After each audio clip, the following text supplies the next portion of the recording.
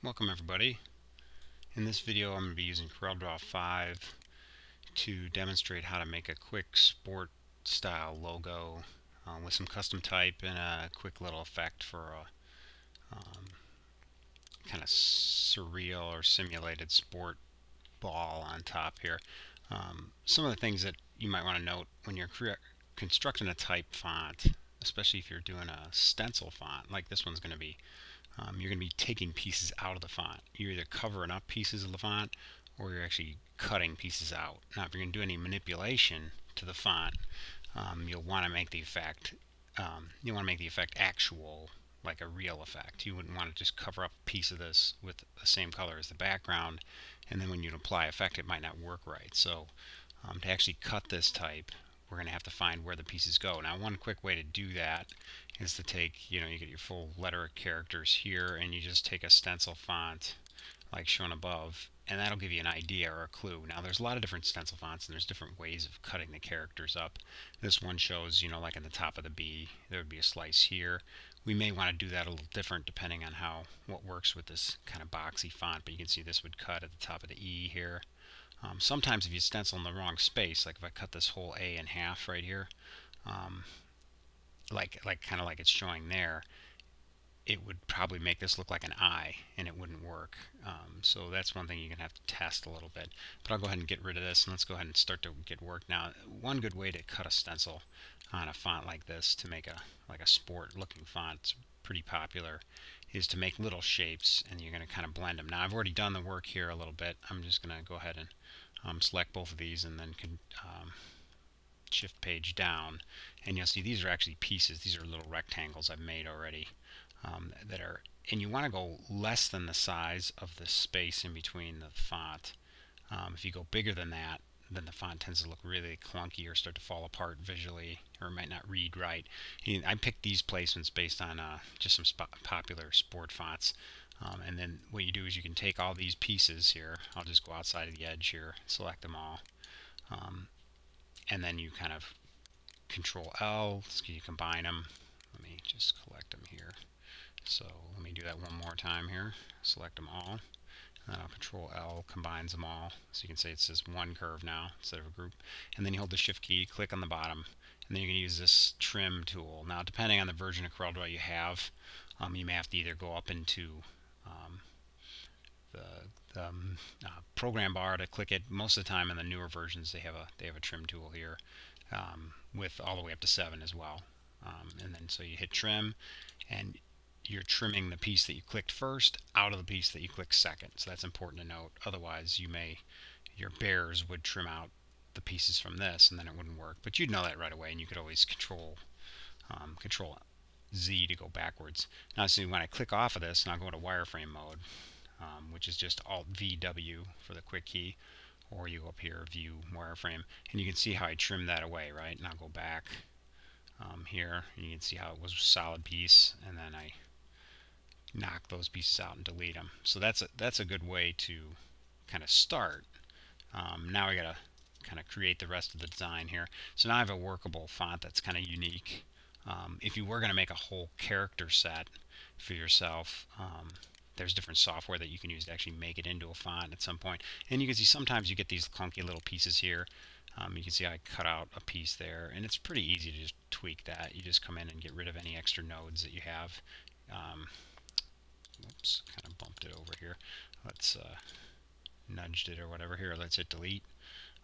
Oops, guess we need all those. I just don't need these. So there you go, delete those. If you see any other areas, sometimes you'll get a clip here, or you can see there's some extra ones here. You get a little clip there, just hit delete. That way, the less nodes you have, if you clean it up a little bit, it saves time later on, especially if you're going to do some sort of bevel effect or something. Contour it, you'd see a little bump there if you contoured it, so it's kind of good to do that. Now we're going to move on.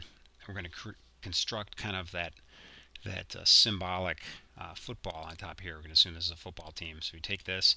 I'm just working in pages just for ease of transition here. So I'm going to go keep this on one page. On page 2, I've brought in this kind of clip art slash football that I kind of modified. I covered up the logo here because I just wanted to use the football to reference the pieces in the football. Now, how do you make a quick symbolic football? Well, since it's college football and it's not, or it's high school, college, you want to use the footballs that are appropriate to that, with the stripe. And then the stitching here. I'll go ahead and go to wireframe to show you how I created these pieces. So I just kind of zoomed in and I created pieces that were just referenced on the ball itself. You can kind of see how those fit on here. They kind of create the stripe here. So I just kind of clicked on those and just kind of sketched them out. So you need just enough to symbolize the top part of that football. And I'll go ahead and get rid of this image in the background, and then I'll go back to my design here. So you can see I just created these pieces, and all I really did was I created these stitching in one shot, and then I created these pieces here, these three, and then just flipped them. Hold the control key down, when they're all selected, flip them over, move them over, and then you've got a nice symmetrical piece here that'll start to work. And if I go back to my first page where I got this font, I can take these two pieces, I can copy those, Control C, and go back here, and then Control V, and then just kind of move it down, and then I'll Shift page down, page it below the design, and you can see as things are starting to kind of line up a little bit.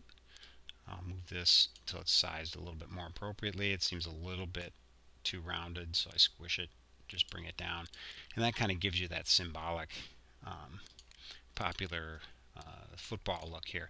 Now, we're not going to stop just there. We're going to do a little effect on this thing before we wrap it up, and then we'll actually put it on a t-shirt where we would show it to the coach or whoever. I'm going to group them together, and then I'll copy them again because I'm just transitioning through the pages here.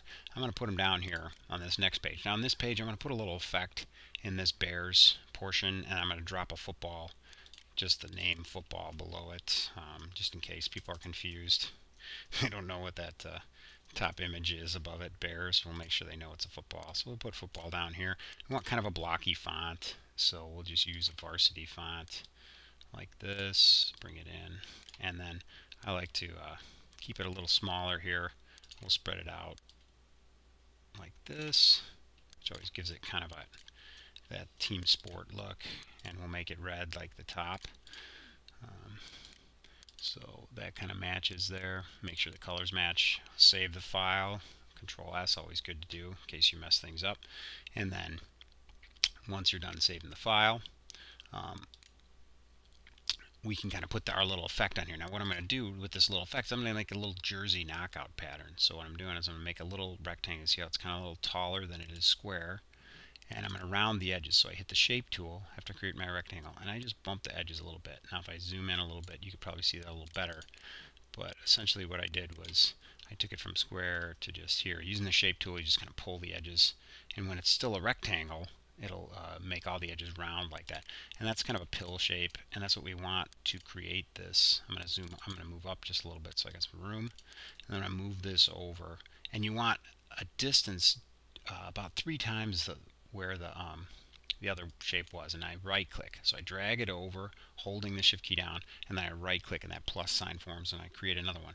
Now I can just hit the Control D key and just duplicate it all the way across. I'm just going to go for a while. I'm going to hold it down, and then I'll zoom out, kind of see where I was at. You kind of see I went way over here.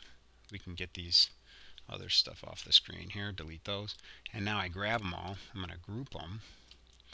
And I'm going to just grab that top corner here because I want to shrink them down so they fit on the page. And then I'll zoom back in here. And I've kind of started to create my mesh pattern here. And then when I click them, I'm going to drag them down. Make sure they're definitely more than a whole length away. So in other words, duplicate it once, again, and then one more time. And then I right click, and then I can Control D. I'll go about 5-6 times. I'm going to grab all these, I'm going to group them, and you notice I didn't grab this below it because this is grouped together, so I can get away with that. And then I'm going to Control D, and then I'm going to hold the shift key and I'm going to nudge this down like 3 or 4 till it's centered, and then I'm going to go over twice, and you see how that's kind of, and then I just nudge it like 3, and then I took the shift key off so it's not a super nudge, and it's only a half nudge, and I nudged it over once. Now I'm going to grab all these, I'm going to group them, I'm going to shrink them just a little bit, and then I'm going to assume I'm going to go on a dark shirt, so I'm going to probably go depending on the color of the shirt. I'm just going to put something in here so we can see the difference. So I click on the fill with the left click, and then I right click on nothing. So make sure I knock out my outline off of this. Put it over the bears. You can see how it's kind of overlapping. That's kind of a cool look. Now I can adjust it here. If I want bigger mesh on these, I would enlarge it. If I want smaller mesh, I would go here. I might want even just a tiny bit smaller, just so I get more rows of mesh. And if I don't have enough, see how this is kind of falling off on top? Maybe I want a little clip to that. I can kind of manually adjust that. Push them up, push them down a little bit. If I do it too much, it'll take them off of that vertical shape, which I don't want. But this way I can kind of center it to where I want. You can see I got the bottom edge there, I got the top edge there. That's pretty good. So then I'm going to go ahead and put this down to the bottom. So I'm going to go Shift, Page Down, and then I'm going to go ahead and Effects, Power Clip. Now depending on your version of CorelDRAW, you may have that in a different place, but you can go ahead and click that and put the effect in there. And so now you have that kind of mesh fill there, which is kind of cool. Oh, and now since it's grouped, now here, see, this is a little hiccup here. See how it kind of also went into the football, and I might not want it up there. So I can just Control Z twice and then make sure I ungroup my pieces, right, before I do this. And then here, and now I'll go down to the bottom again, page down. And that's just a little thing that can happen. You forget to ungroup your stuff. Not a big deal, but it's good to know, like, oh, that doesn't look right. Like, I don't want, maybe you would want the mesh up there, maybe you wouldn't, depends. Sometimes if you had put a mesh fill on this one, though, it might actually break the letters too much and you might lose it. So sometimes on the little letters or little pieces, you don't want to put that effect in there. So I zoom out, just kind of take a look at it. Looks good. Now I'm going to put this on a shirt, so I Control C again. Now normally you might work all on the same page. Sometimes it's nice to work on multiple pages just so that you have different versions of the design or different phases in the construction. It can be useful. I Control V, kind of put it on the shirt here, kind of see what's going on. Place it up here. Now this is my shirt. This is actually a vector version of a shirt. Now what's useful about this vector version, you'll see in a minute, I kind of want this to be like kind of a deep gray color, but I want that mesh actually to be black, knocked out. So I'm going to click on it, and then I'm going to hold the Control key down, and then I'm going to click in. That allows me to go into the power clip without going up into Effects, Edit Power Clip, and all that. It's just kind of a quick key. Click on this. Let's go ahead and make it black, and then I'll click out. See, and then I can kind of have that. Now, here's a little trick too. If that mesh doesn't look big enough, like it's not knocking out enough of an area in your design, what you can do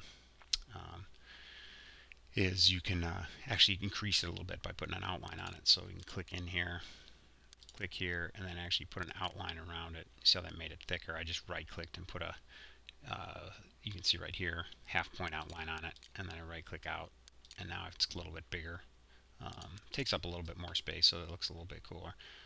And one thing you can do as well that I like to do is if you scan or bring in screen capture of, from a shirt brand that you like, you can leave that below. Obviously you're not going to show that to the customer, but that's useful because if I want to change this color shirt background, I can just use the eyedropper tool and I can grab one of these RGB colors for this shirt color. Say I want to use blue dusk instead, and then I take my shirt color and I make it blue dusk, and obviously only that wouldn't work with my graphics here, but I can make those orange, and you see you can quickly, and then I just make my outlines here black, and then you can kind of quickly change the color of the shirt to work with that. So that's a really useful thing to do. Just kind of screen capture a real quick colors that are available in the shirt kind that you're using. This is, I think this one's for Gildan shirts. So that'll allow you to quickly eyedropper in different shirt colors so you get the right color, and then you send it off to your client, and you're good to go. So that's a stencil with a mesh pattern fill. I hope you enjoyed the video. One thing to check out is my Screen Printing Artist site. Real soon, what I'm going to be doing is you're going to see I'm going to be doing boot camps, and I call them the 0 to 60 boot camps. So CorelDRAW 0 to 60 boot camps. So check those out. Those are going to be coming up real soon. I wanted to get them done originally by March, but we're into April now. But I'm looking forward to seeing as many people as I can that I can help learn how to do screen print designs. So thank you very much, and have a great day.